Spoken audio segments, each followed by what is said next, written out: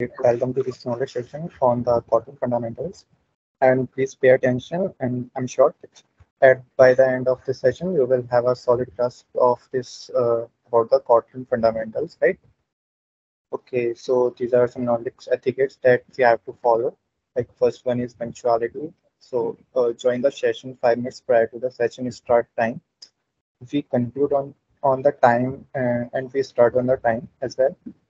Make sure to submit a constructive feedback for all the sections as it is very helpful for the presenter. Like if you have any concern, suggestion about the session, you can submit in that the feedbacks, right? Keep yourself and your mobile devices in the silent mode and feel free to move out of the session in case you have an urgent call, right?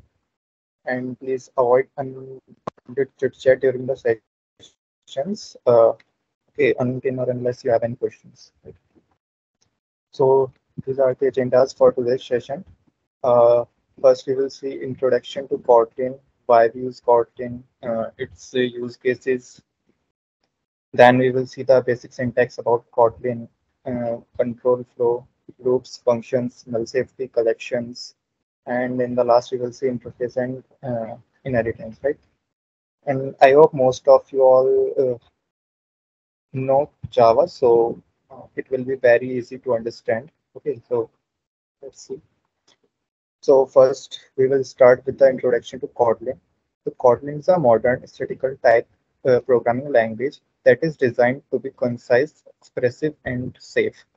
It was first released in 2011 by JetBrains. It is an object-oriented programming language which supports function programming paradigm, which making it is a versatile language for a wide range of applications. So it is designed in such a way that it is compatible with the JVM, which means that Kotlin can be compiled to bytecodes just like the Java, okay? And then it can be executed on any device or platform that which supports JVM. So why we use Kotlin? So it is fully compatible with the Java, and it also works on the different platforms, either Windows, Linux, Mac, etc. Is a concise and safe. It is very easy to learn, and especially if you already know Java, so it will be very easy. Right? And it is free to use. It has a big community to support. Right? And if you talk about the use cases of the Kotlin, like in which cases we can use Kotlin. So I guess hope you all are aware that Google has officially announced that Kotlin is used for the mobile development devices, right? Mobile development applications. So either it is backend or mobile application development. So Kotlin is playing a big role. So let's see some basic syntax about the Kotlin. So in Kotlin, we have two keywords, val and var. So val keyword is used to declare an immutable variables. Immutable means which cannot be changed. So if we have assigned a value to a variable and it is a val type, so its value cannot be changed after we have assigned some value to it, right? As you can see here, I have assigned the name. uh, I have of val type and it is data. Its data type is string, and I have passed hash value. So if in the code, if I try to change its value, so it will not change. It will show error that you have to change to where in case if you want to change its value. So similarly, where keyword is used to declare the mutable variables. Okay, which means we can change its value after the initialization. Type interface. It is the ability of a Kotlin compiler to automatically detect the data type of a variable or expression based on its initialization value. So if you carefully see here, I have assigned 24 to this age, but here I have not provided its data type. Like if you see here, I'm using int type, and here I'm not using any data type. But Kotlin compiler will automatically detect, okay, it is a of type integer, so it will work properly without any error. how we can write the first program, like uh, in college time. If you learn something, any new programming language, the first code that you write is hello world. So first we will here we will also see how we can write our first program in Kotlin in the demo part. Okay. So control flow structure allows us to manage the flow of execution in our code. They include conditional and loops, which makes us make which help us make decision and repeat action based on some specific conditions. Okay, so if else loops, these all are same as we have in C++ or in any other programming language, either Java.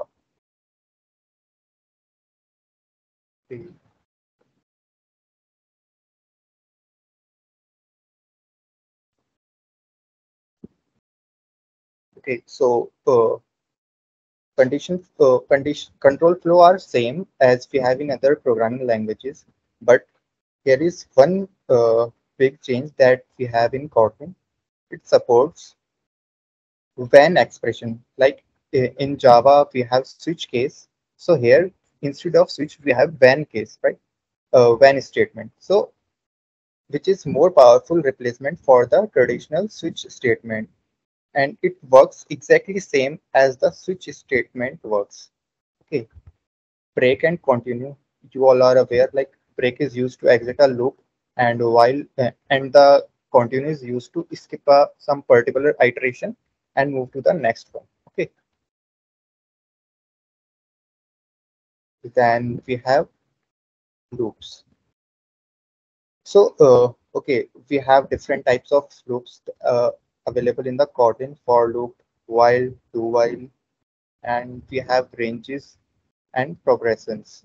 So for loop is exactly same that we have in Java, C++, but syntax, but in the Kotlin we have some different syntax for that. Okay, we don't type like for I equals to 0, I from 0 to n. We don't type like that.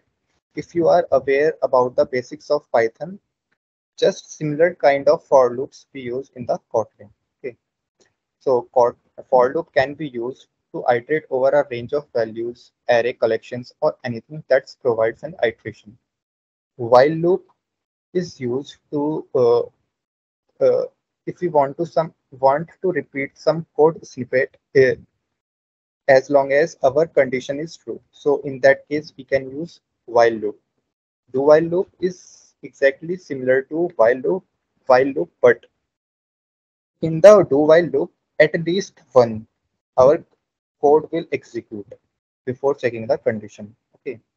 In ranges, so in ranges, it allows us to iterate over sequence of values. Suppose if you want to iterate from 1 to 10, then you can provide ranges like 1 dot 10. So Kotlin compiler will understand that, okay, you have given a range from 1 to 10, that in that case, in that particular value, code work. Okay, we have progression. Progressions is, we can say, a extent of the range value, but in the progression, we have a new thing that is called step. Okay, suppose if you want to skip some particular values. Okay, suppose if you want to skip even numbers in the 1 to 10. So in that case, you can use progressions. Okay, functions. You all know that what are functions. Like if we suppose we have a particular some code snippet and we want to use that code in different location, in different classes, or uh, we can say class or any other function. So for that, we can use functions. So how we write functions? For that, we have this fun keyword, then name of the function, then we can give its parameters if we have any. Okay, then we use this colon sign. Okay, then it's return type. Then in the parentheses, we will have our logic implemented. Okay, so that's how we can define a function in Kotlin. Calling a function means suppose now we have created this demo function. Now we want to use this demo in some class or inside some other function. Okay, so similarly we can call the functions, right? Lambda function is same as we have in the Java. So these are these are anonymous functions which can be passed an argument to other functions. But here in the Kotlin, some syntax may be changed. So we will also see that in the demo part. Okay, higher order functions. So Kotlin allows us to define higher order functions, which are the functions that accepted other function as argument or return functions.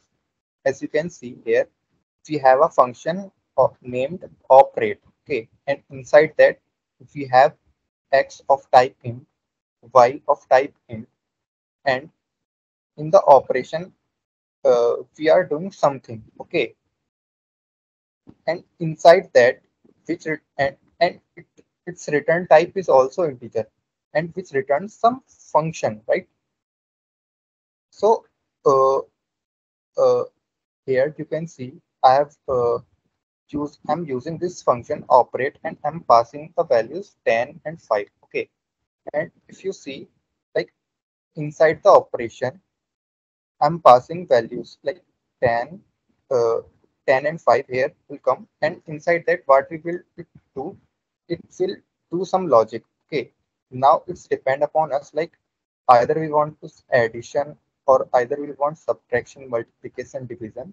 So on that implementation our code uh, our function will work. Okay, so null safety. Kotlin null safety is a procedure to eliminate the risk of null references from the code. Okay, Kotlin compiler knows null pointer exception immediately if it finds any null argument passed without executing any other statement.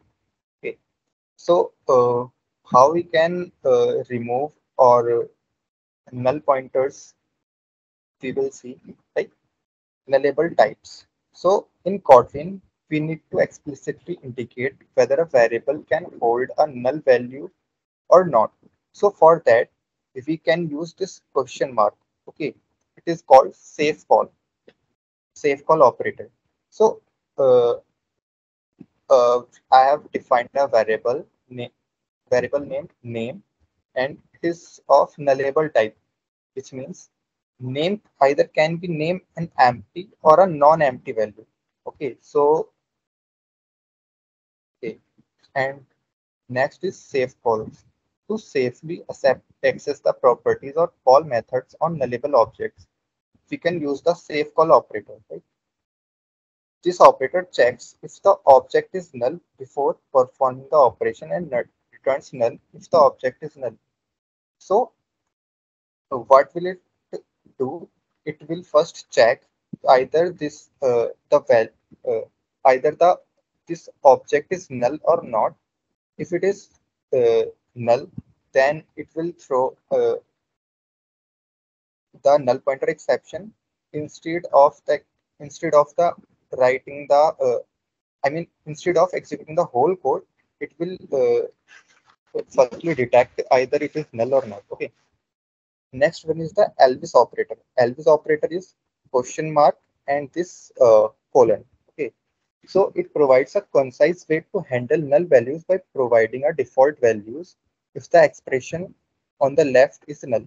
So suppose if the value is null and instead of the null we want some specific value, right? Suppose if the name is null and I don't want to print the length null or zero. So for that, we can give some default value. Okay, so suppose if the name is, I'm not giving any name and I'm just press the enter button. Okay, so it will tell according to this line, it will tell the name length is zero. Okay,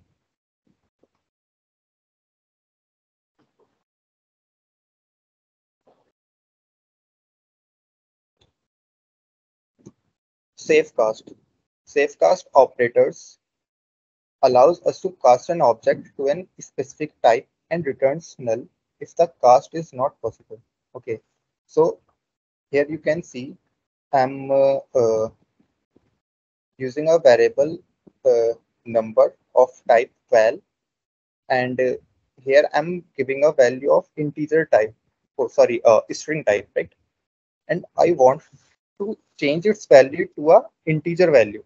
Okay, now if the cast is successful, okay, so it will not throw in any kind of error, and if somehow cast fails, then it will show an error like cast failed or something.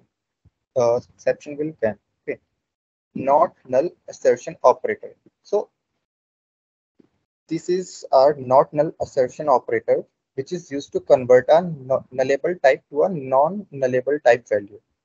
And however, if the value is null, a null pointer exception will throw. Okay,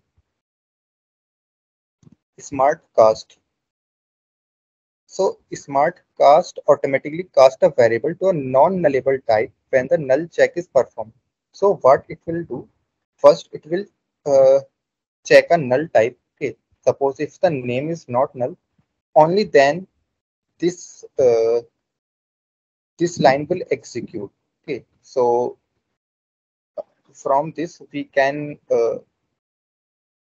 save our some time of, I mean, we can save our some runtime to detect the null pointer exception. Okay, now we have collections.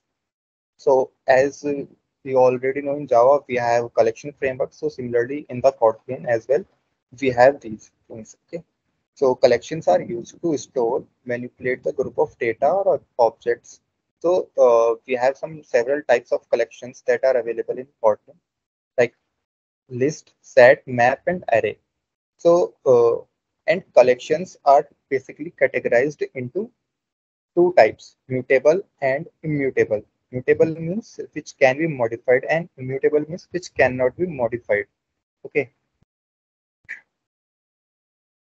uh, you are hope you all are aware about the properties of these collections: list, set, map. So list is uh, ordered collection of elements which allows duplicates, and set doesn't allow duplicates, so it only allows unique elements. Okay, map map is a collection of key value pairs where each key is unique. Okay, array is fixed size collection of element with some specific type.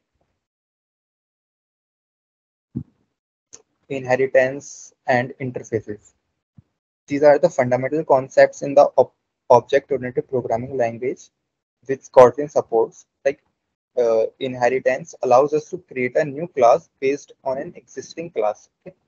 uh, by inheriting its properties and behavior. So the new class is called subclass or the derived class.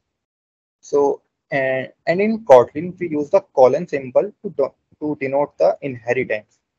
And interface, you all know, like interface works exactly same uh, that works in the Java, which means they can contain methods implementation as well as the abstract method declarations, right? And an interface can be implemented by a class in order to use its defined functionality. So directly we will move to the demo part. So how you can set up a first Kotlin project? First we will see that. Okay, so new project. Now just choose your language. Okay, so new demo. You can choose the JDK. Okay, so as of now I'm using OpenJDK 19. So let's see.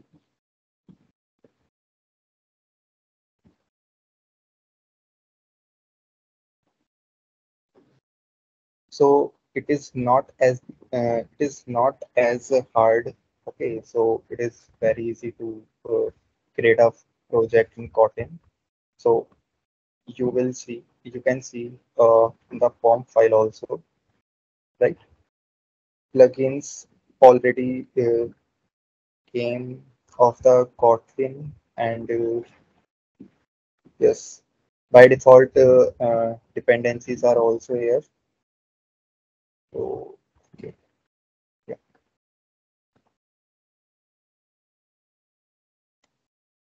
So this is the very first program that we write in any program language, that is hello world. Okay. So I have already told to define any function we use the fun keyword, and main is the main, and we can say the entry point for the Kotlin uh, to run any code. Okay. So if you run this,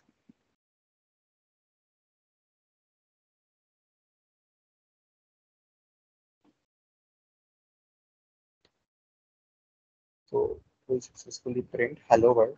Okay. Just move to the basic syntax now.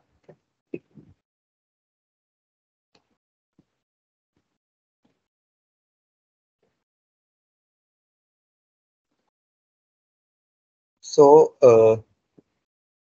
I have defined a variable name of type val, and its value is Hirsch, and its data type is string. So as I have already told that val is immutable, so its value cannot be changed. Okay, so let's see this thing.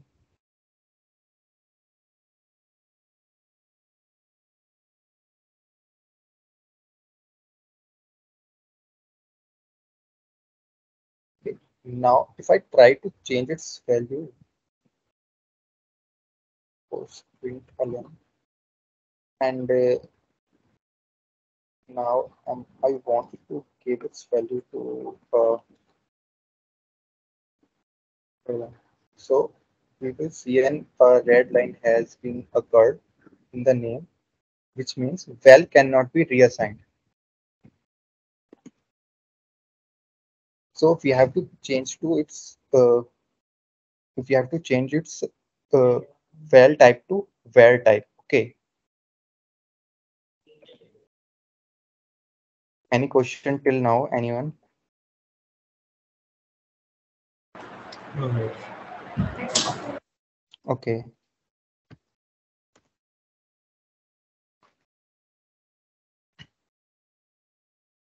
So now we have next variable, that is age. Okay. So age type is var, which means it is mutable. So here you can see I have given it 24 to its value. Now I'm changing its value to 25. So without any error, it is successfully uh, able to change the value, and it is also printing 25. Just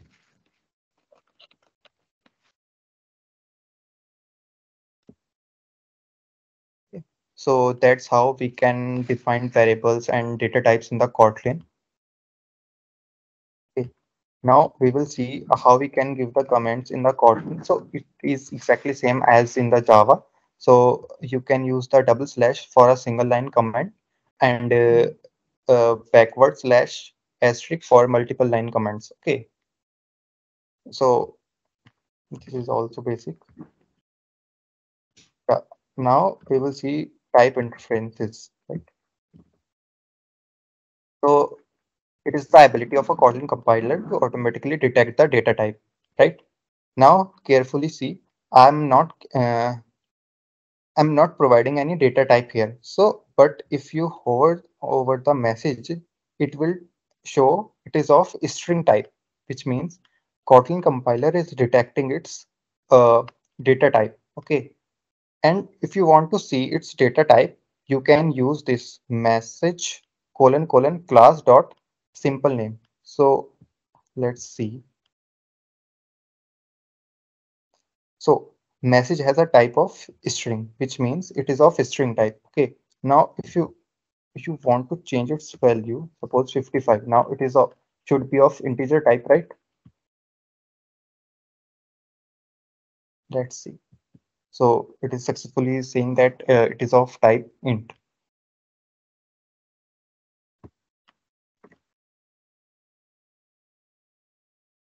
Now move to the control flow.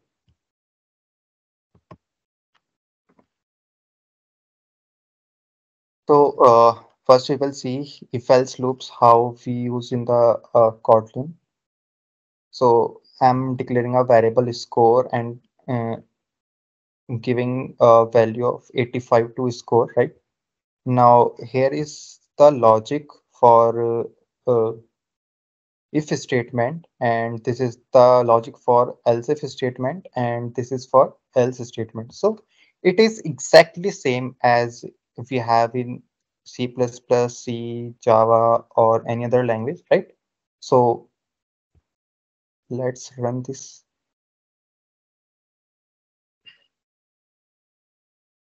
So it is pretty good job because our value is 85 and it lies in this condition, right? So this is all. Yeah, that is the new thing that we have in Kotlin,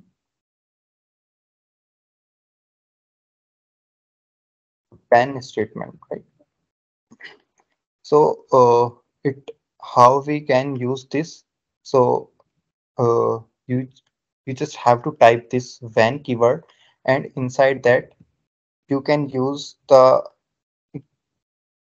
particular thing that through which you want to execute that code snippet. Okay, so I I'm using day variable and its value is 3 means which means for the case 3 it should print Wednesday, right? So let's see either it is printing or not.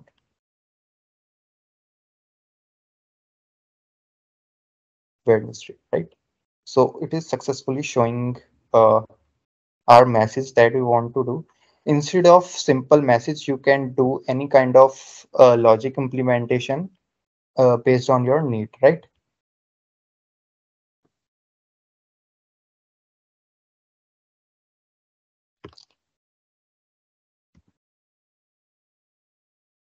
So let's see for loop. Yeah, so I was telling about the ranges, right? So how you can like in Java, what we do, like we do like this, like int I equals to 0, right? We do something like this, right? But here, what I'm doing, I'm just doing for loop I in. Now I have to give in a range. I have to type a range. So how I can do that? I simply just give the starting value of the range, then two dots, okay, then the ending value of the range. So it will automatically show these type of operators, right? So now in that for loop, you can do your logic implementation, right? So here I'm printing numbers. So let's see.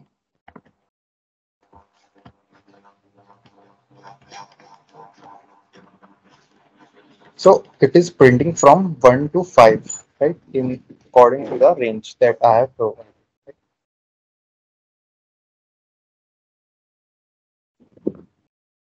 So now I have this is the list of integers, right? And I'm iterating throughout this whole list, right? So mm, and this is while loop, right? So it is also similar to the Java. So just run the code. So it is executing successfully without any error. So just now see what I was showing.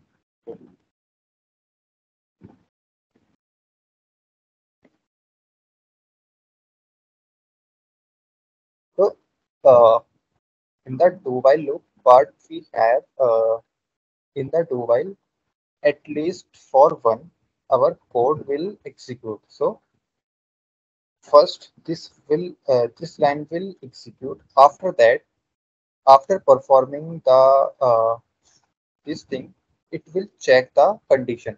So which means for the at least one time our do condition will run. Okay, so this right is printing the values in the do while loop as well without any error. Right?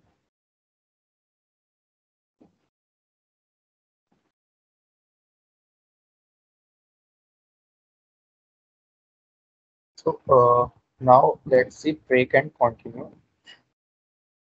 So I have a for loop from 1 to 10, and I'm checking if I equals to 5, then it will exit the loop, right? So means when the I value reaches 5, it will exit from the loop and continue in the continue, which means it will skip the even numbers, right? Let's see,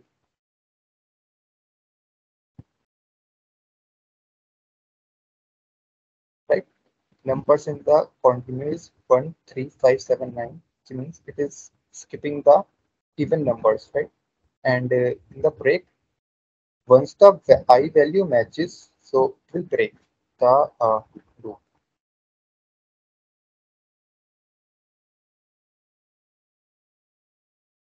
So collection, let's see about the collections, right?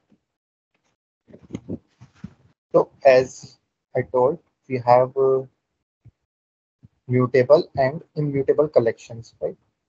So for the immutable, we don't have anything, any such any as such keyword like it is immutable. We have just normal keywords like list of, and but for the mutable things, we have a particular keyword mutable, which then uh, we can use either it is for I mean either we are using for the set, map or list. According to that we can use. But for the immutable, we have normal things, right? Like list of, set of, map of. Okay, so let's see. So immutable, first we have a immutable list of integers, right? If I try to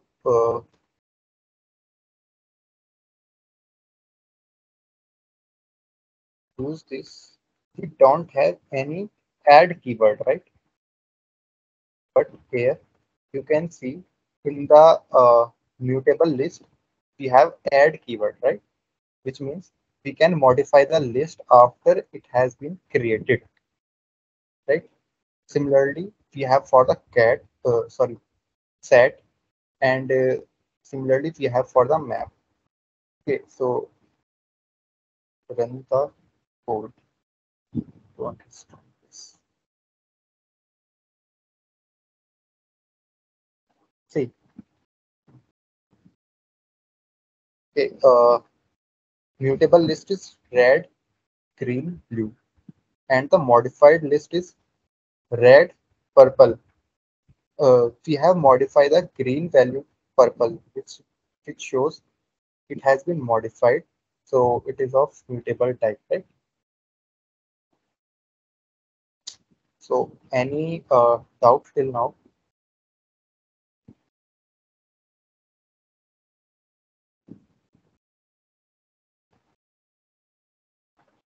Okay, I will take it as a no. Now let's see interface and so how you define the interface in Java, right? It is exactly same, right? You have to use the keyword interface. Okay, I will just show you Kotlin class and you can use here. Okay, so hello. So now interface of color has been created. So you can provide methods inside that. Okay. So here I have a shape interface which have two keywords which calculates the area and the parameters, and it is of double type, which means its return type is double. Okay, so let's see uh, its implementation. Right? So I have a class with name circle which have a parameter of type double radius, right? And it's I'm implementing the shape interface. So for that I'm using colon keyword, right? So if you don't, I've commented both the functions. Now and it is showing an error that you have to implement the method member functions, right? So okay, so now here you can type your logic, right? Return by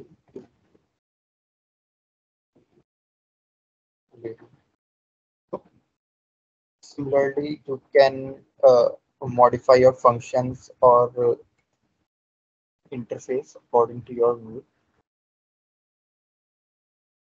So uh, we have another class rectangular which have two parameters length of which are of which are of double type. Okay, and it is also implementing interface shape interface, and here in the main function, um, yeah, that's how we use the we create an object in the Kotlin. Like you have to just provide the name of the object of any class like circle 2.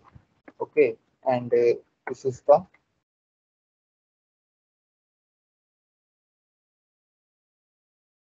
right. That's how you can uh, create and use the object in Kotlin of any class, right? So just run the main function. So it is successfully working, right?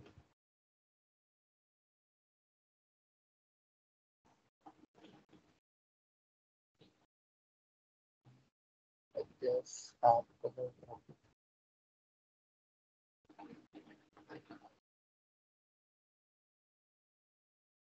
basic syntax.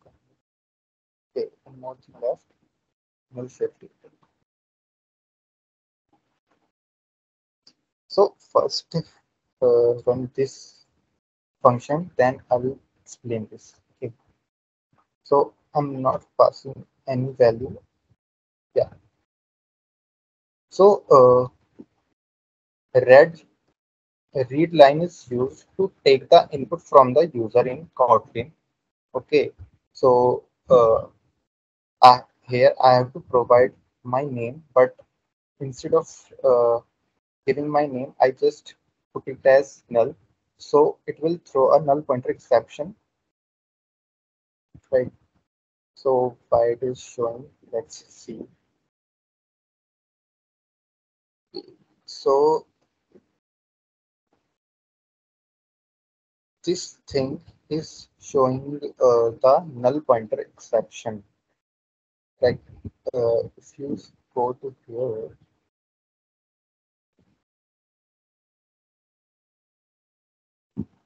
um, so yeah,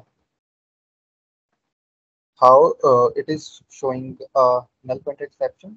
We are just using a not null assertion operator. Okay. So similarly, here I'm also using a not null assertion operator to detect if it throws any exception or not. So uh, okay, so it is showing because of that it is showing me a null pointer exception, right? And here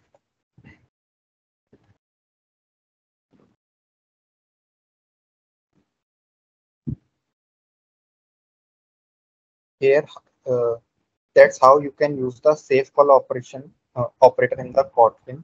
Okay, you have just to provide the question mark before using uh, before the length function of the any integer of sorry of any string type. Okay, so yes, safecast. So that's how you can use the safecast function or operator. Like uh, you have to give as and question mark. Okay, so which means number. I mean this keyword.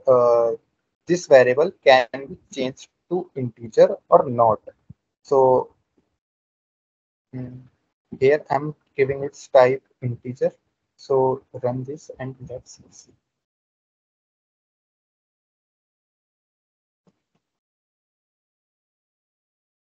So values. So yeah, so length. So I have so Harsh I have given in the name and its name length. That's how you can calculate the length of any string value. It is same as we have in the Java, right? And message. mm, Right. So it's printing message. So from here, it is printing the name length, right, of the name that I have used. Right? So this has been also provided. If anyone, I have done from my side. If anyone have any question, you guys can ask.